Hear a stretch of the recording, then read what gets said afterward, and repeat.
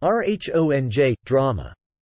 Jon Fuda responds to Teresa Giudice fans and rumors. Jon Fuda, the husband of Real Housewives of New Jersey newcomer Rachel Fuda, is setting the record straight amid swirling rumors and online speculation about his past and his relationship with Teresa Giudice's fans, whom he humorously refers to as Tre Stumps. In an exclusive interview with Page 6, Jon addresses his 2008 arrest, his decision to change his last name, and his current family dynamics. Fuda's past arrest at age 21 for operating a motor vehicle while in possession of a narcotic has been a topic of discussion among fans.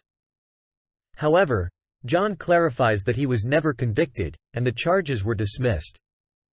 He emphasizes that this incident has no connection to his current surname change.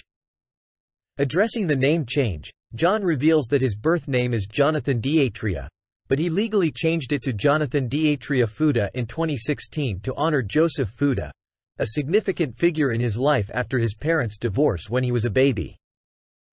This decision had nothing to do with hiding his past, as some online trolls have suggested. Jon also sheds light on his relationship with Teresa Giudice's fans, playfully known as Tre Stumps. He states that he's not ashamed of the mistakes he made as a kid and is grateful for the support he has received since his arrest.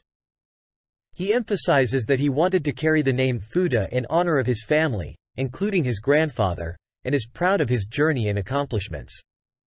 Fuda shares his journey of personal growth and transformation, highlighting his gratitude for his family and business, Fuda Tile and Marble, which he founded. He is a father of 3 and recently saw his wife, Rachel, legally adopt his teenage son, Jaden.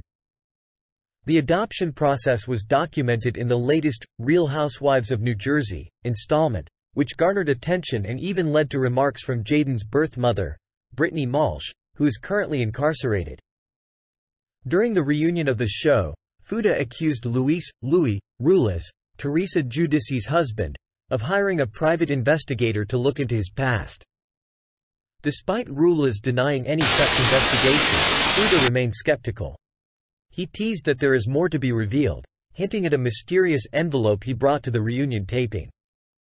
As the drama continues to unfold, Jon Fuda's candid interview sheds light on the rumors and controversies surrounding his personal life and interactions with the Real Housewives of New Jersey cast members, providing fans with insight into the behind-the-scenes dynamics of the hit reality show. Thank you for watching our channel. Don't forget to subscribe and like for more news updates.